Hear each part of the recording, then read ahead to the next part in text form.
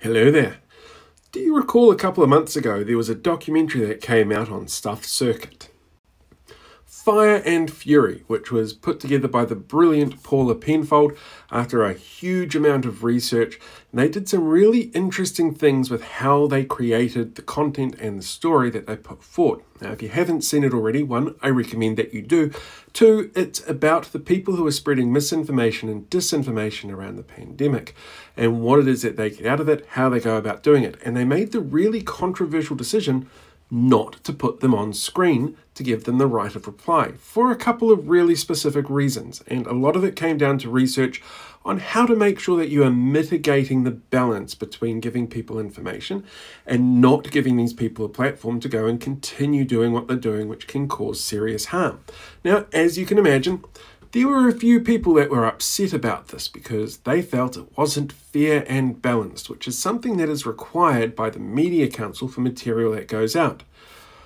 Well, the other day, the Media Council decided it was going to release its findings about the 7 complaints that they got.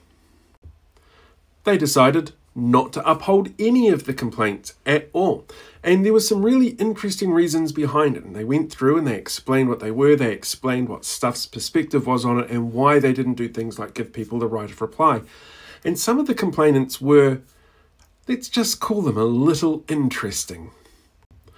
For example, Amanda Vickers, who was listed on there, her complaint was really detailed about all the times that they were called fascists and all of the misinformation that was in there and how it was wickedly evil and spread, none of which was actually in the documentary upon review. She was just really upset with all her graphs, planning and documents that she'd put together, which didn't prove anything. Well, now the thing I found most fascinating about this was that people have a right to lay a complaint if they're in that documentary. And so when the complaints came forward, there were a couple of people that were very much missing. Very much. For example, Counterspin didn't put in a complaint. Voices for Freedom refused to fix up their complaint so it actually met the criteria for being submitted. The Freedom and Rights Coalition didn't lay a complaint. And Damien Dement did lay a complaint late, so it wasn't counted, it wasn't submitted. But the Media Council upheld all of what the reporters had done and said that there was really no grounds for complaints as far as they were concerned.